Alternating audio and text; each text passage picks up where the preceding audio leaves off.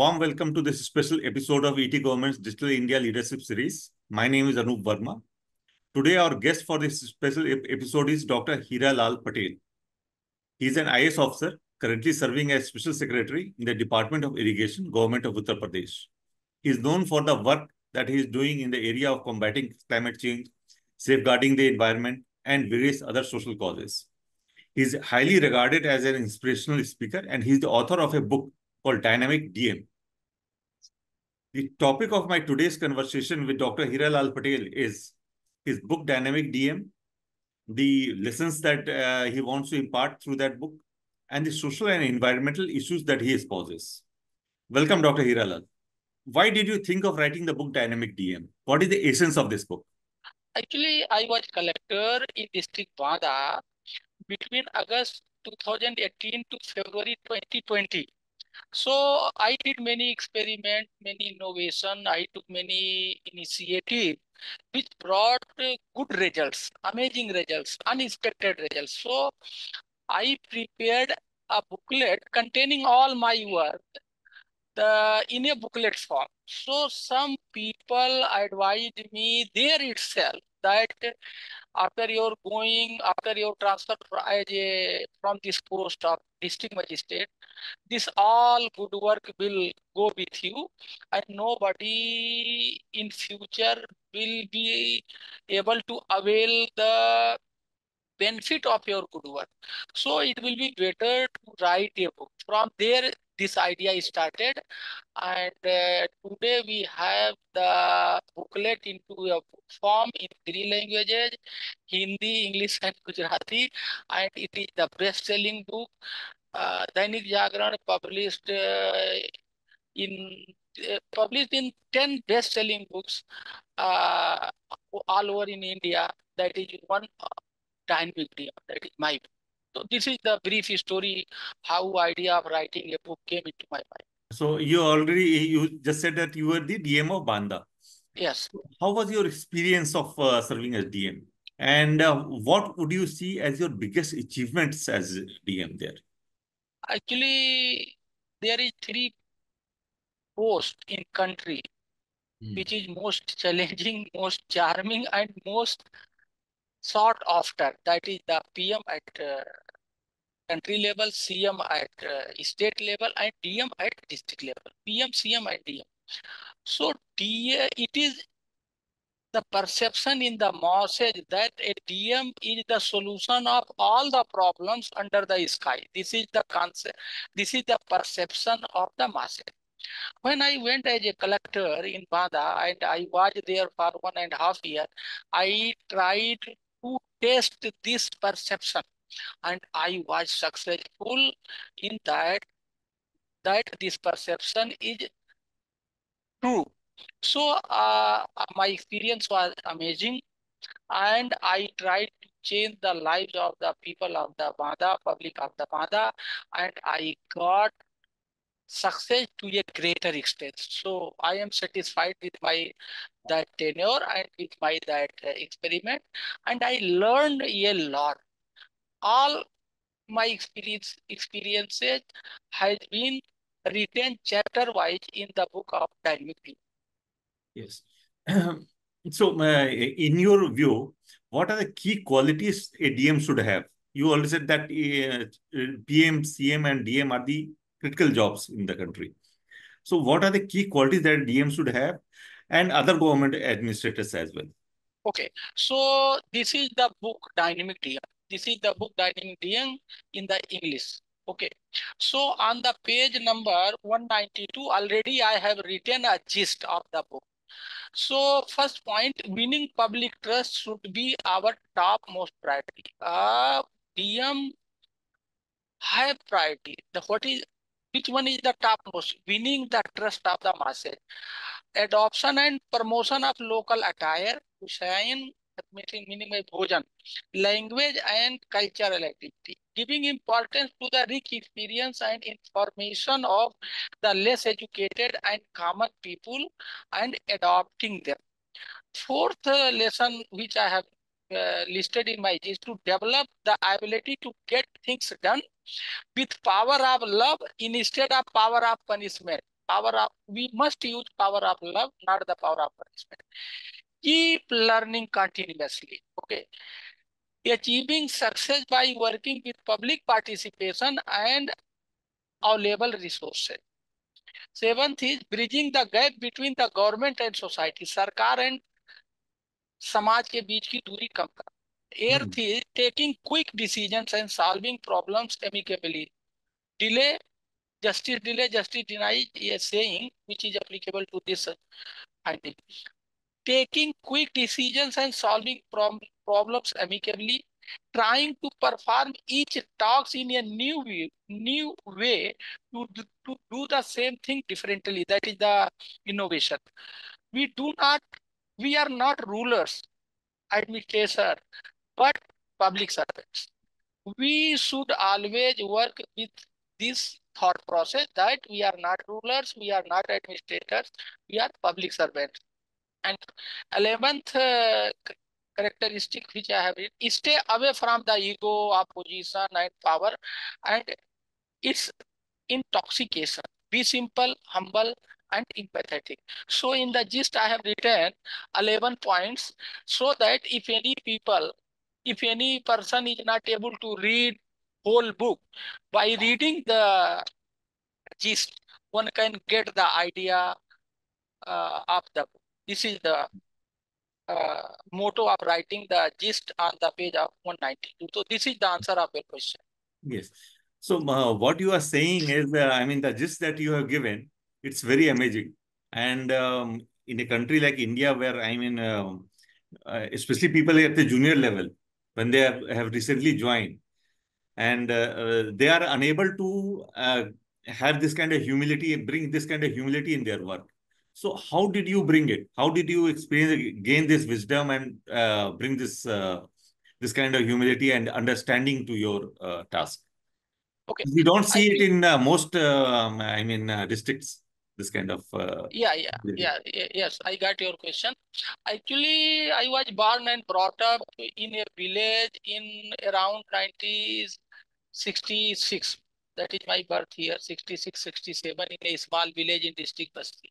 So my childhood was, basically I belong to a farming family. So my childhood was in a small village, undeveloped village. So I have seen all the hardships in my childhood.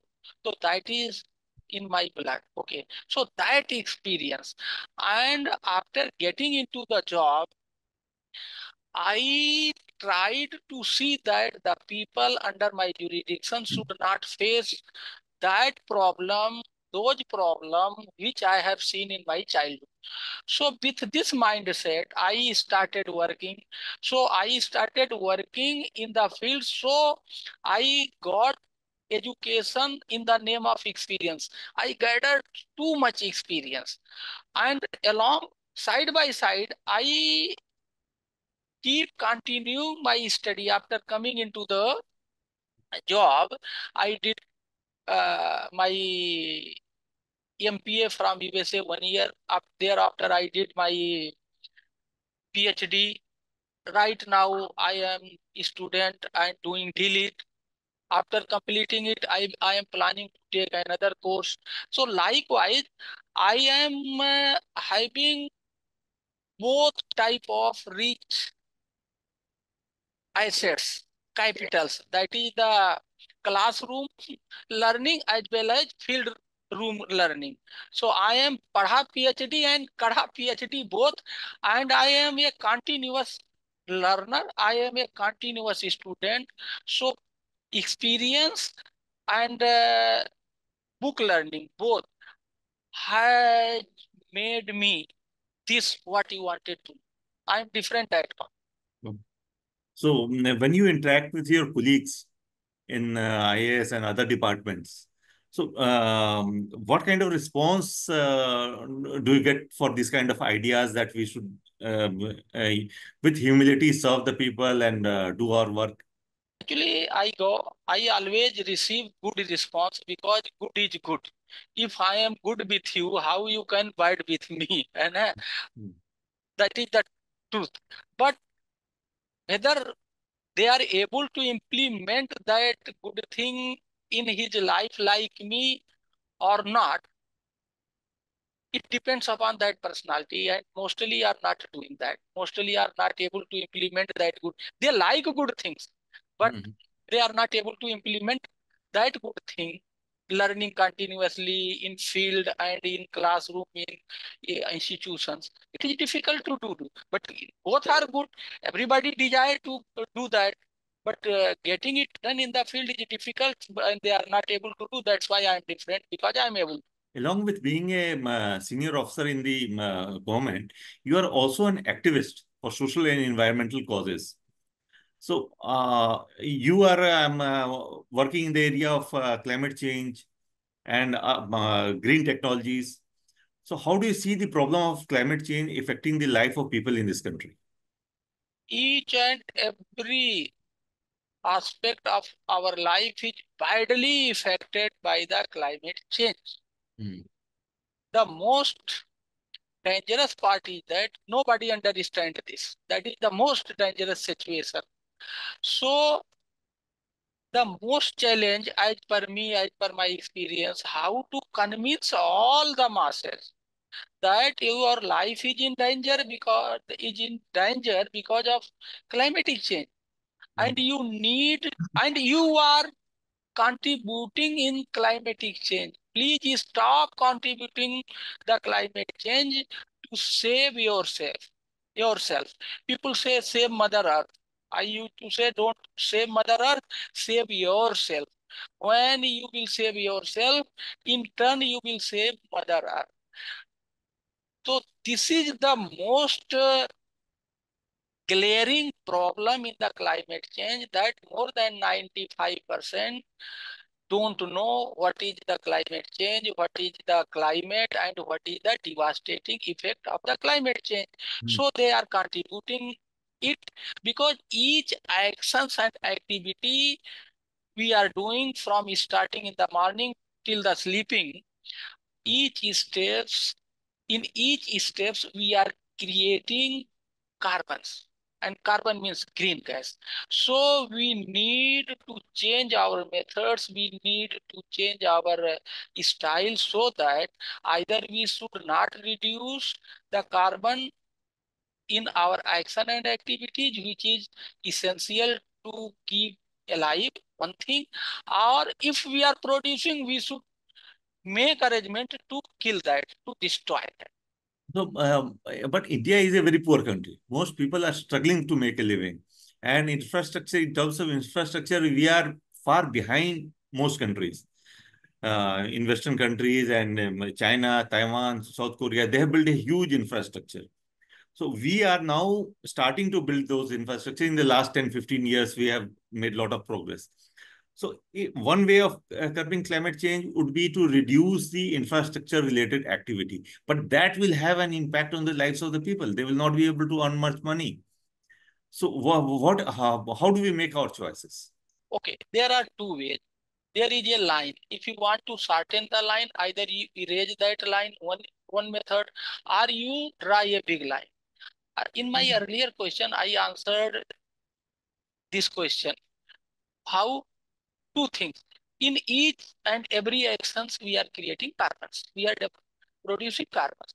Either reduce that carbon, either reduce that carbon, or do not produce that carbon. Two situations. So if you are producing, what you are trying to say, ki we will do the development activities, carbon be developed. Do the development activities, produce the carbons, no issue. But the carbon produced by your action and activities, take the actions to kill that, to destroy that carbon. So to do that, what is required? We require to change our mindset. We can plant trees, and that trees can absorb this carbon to convert that into oxygen. We are not planting the trees, we are cutting the trees. If we are planting the trees, that will not survive, and we will say we have planted that much amount of that. We are focusing on tree plantation. We are not focusing on the tree survival. That's why when I was collector in Bada, I replaced the scheme from tree plantation to tree survival campaign. So by changing the management method, we can get both. Our progress will be not hampered and our climate change contribution will be reduced to zero. Each maid must have trees. I was observer in Punjab. Every maid, that is the boundary of in the fields, is having that tree. In the villages, we have the space. In that space around our houses, if we put if we ensure the tree plantation and its survival, our village will look from the top like a garden. But we are not doing our. If you see a village, there you will not get any plant tree.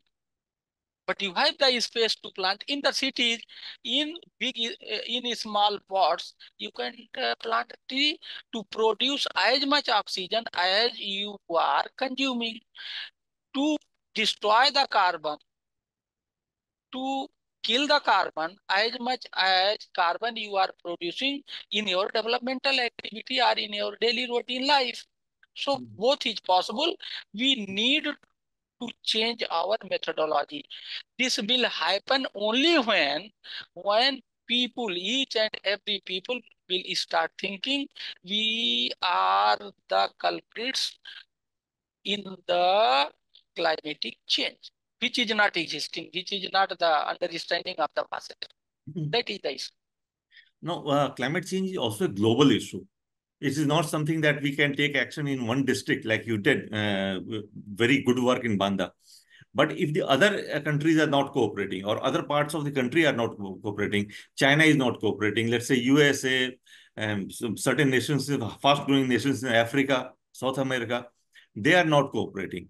Then despite doing planting trees and surviving, taking campaigns for survival of trees, will not be able to solve this problem. So this also needs some kind of geopolitical action. So how do you Yes. see that problem? The answer to your question is COP. Already sensitization, framing policy at global level is in picture. People are sensitized, COP is happening, okay, and every country is, as per the policy of the COP, every country is setting their own targets and they are trying to achieve that. So globally, this is a issue, and through COP, mostly countries, out of 192 countries, mostly countries is a partner to this COP. Everybody is participating, everybody is cooperating, except barring a few. For example, during Trump, if I am correct in my memory, they have gone out, but again they have come in. So barring a few countries, 99% countries are in agreement that we should at global level fight this issue to defeat this climatic change devastating effect in a in in one, not separately. So COP is one biggest example of your question at global level to fight this. Now, in the last about 40 years, there's been a huge jump in the human population in the world. Today, I think it's around 9 billion. So, so many human beings, then we need more farmland. We need more food, more clothes, more trading, more jobs, everything. So, perhaps the climate change issue is somewhere related to the population issue. Unless Yes, the population is brought down, it cannot be. But if population is brought down, then economic activity gets hampered. For instance, in Japan, yeah, Germany, where the birth rates have declined, they are having problem of finding the workers for their factories. So what is the answer? So this is a very difficult problem then. yes. Actually, the increased population due to population explosion, we need more earth than one. It is some organization has calculated that we require 3 earth, we require 2 earth, some has written 2 point, many findings has, but one earth is not sufficient to serve, to supply the resources required to sustain the life. Okay, but we can reduce the problem gravity to a greater extent by reducing, by eliminating the misuse and overuse of the resources. By so the problem, whatever we can, that we are not doing, we can stop misuse of resources. We can stop. If I can wear one cloth, if I need one cloth, I am wearing 10 clothes. So in rest 9, making in rest 9, we are misusing the resources. So overuse, misuse is the solution. By eradicating misuse or reducing the misuse and overuse, we this is one solution. Likewise, there are many other solutions which is in picture. Through that we can get the solution of this more than one earth required. Simplicity is in very short, in very simple answer. Simplicity. We are now living pump and so non-productive things and show off. So in such activities, misuse and overuse is the norm. That's why the question of uh, this has arisen, in my opinion. You are looking after irrigation department in Uttar Pradesh. So irrigation is by itself a very, environmentally, it can be damaging thing because you are diverting water and farmlands and farms are a huge carbon emitters. So should there be some kind of transformation in the way we manage our irrigation projects? Yes, already we are doing.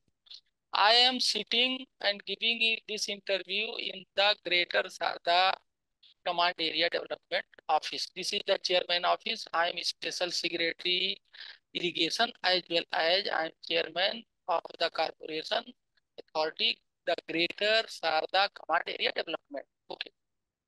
So already we are changing the method of irrigation from flood irrigation to micro irrigation. One drop more crop, and don't irrigate the land, irrigate the crop. That is some few words to make understand.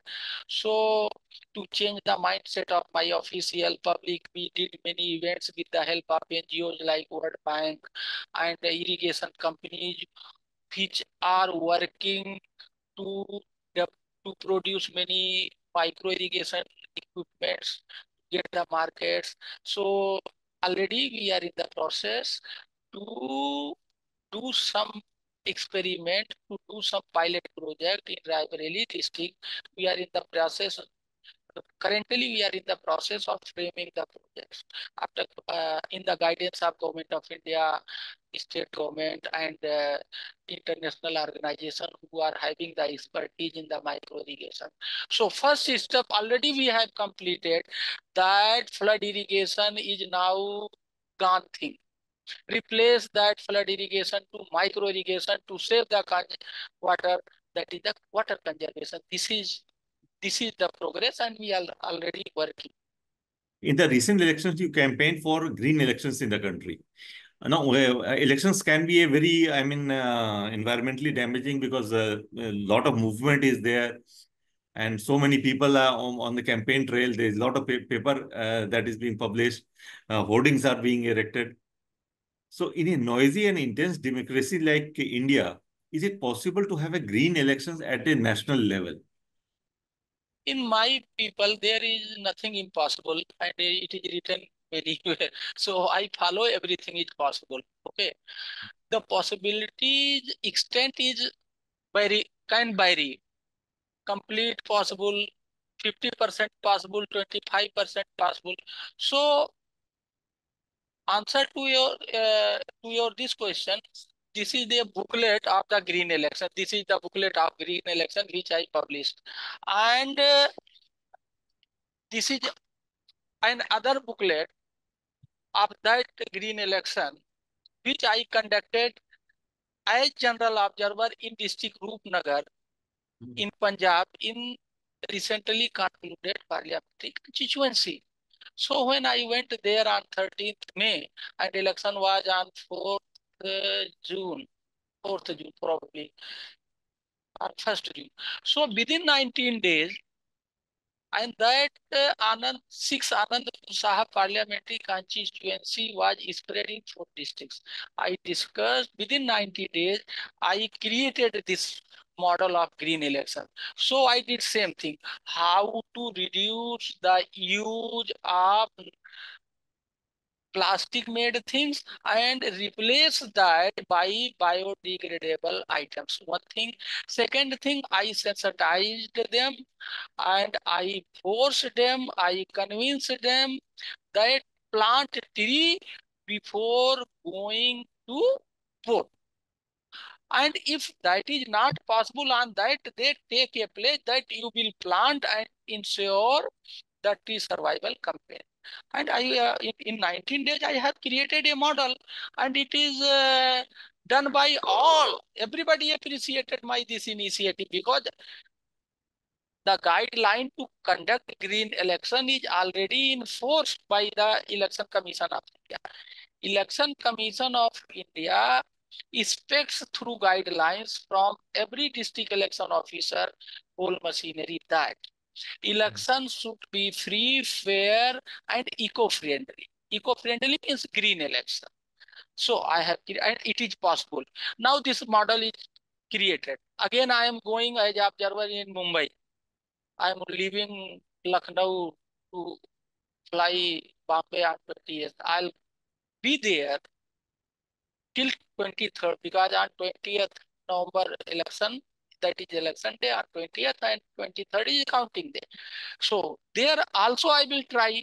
So start is very difficult, which I have made. And this is well document, mostly news papers has covered this.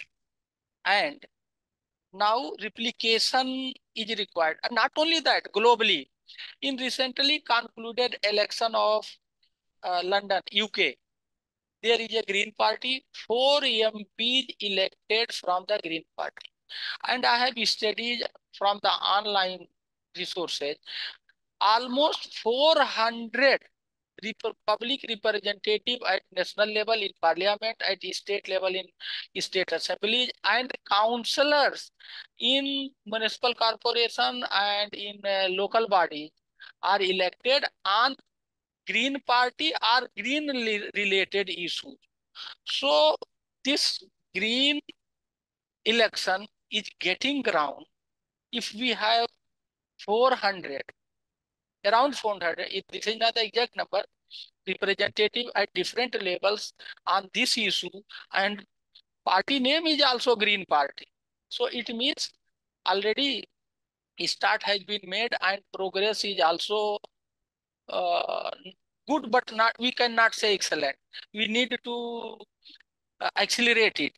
That, and this my effort is in that direction. I am trying to accelerate this issue in India, and this is a global issue. That's why I have written Green Election, a local model for sustainable democracy, transforming elections with green initiative. Local. What I did in Bada, that is local, but implementable is global. That's why I have connected both words. In short, local model. My this green election is a local model. So now that you are working on these all these areas also at a global level, so is it possible that you might write a second book? Yes, Like, I have like already I have written 20% of my second book. I'm in the process to get a good name for the second book. As per the content of the book, I am not able. I have listed 20 names, but I'm not able to decide which name I should still. Name is also Name search is also going on. I have decided chapters. It will contain almost 10 chapters. One chapter IS, what IS should be. That was a question. And I will write one as a social entrepreneur. In that I will write my project model. Now, as social leader, I will write. My work of community development. I am associated as a mentor of a organization with since last 10 years, how we are mobilizing the farmers to increase their income. I am reformer, how I have reformed the election process within 90 days. In 2019, as DO Public District Magistrate Wada, I increased the voting percentage by 10.5%, highest record.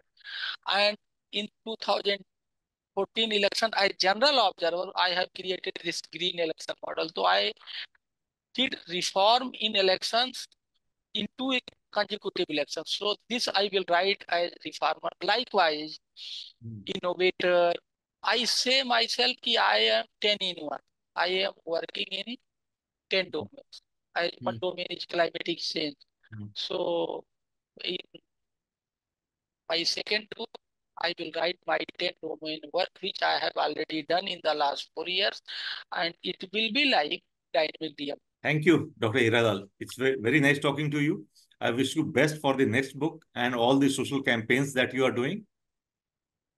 Thank you. Thank you for inviting me for this interview, as well as asking very tricky, important, and questions which will be most beneficial for the society if they will listen our this interview. Thank you, Shukriya. Thank you.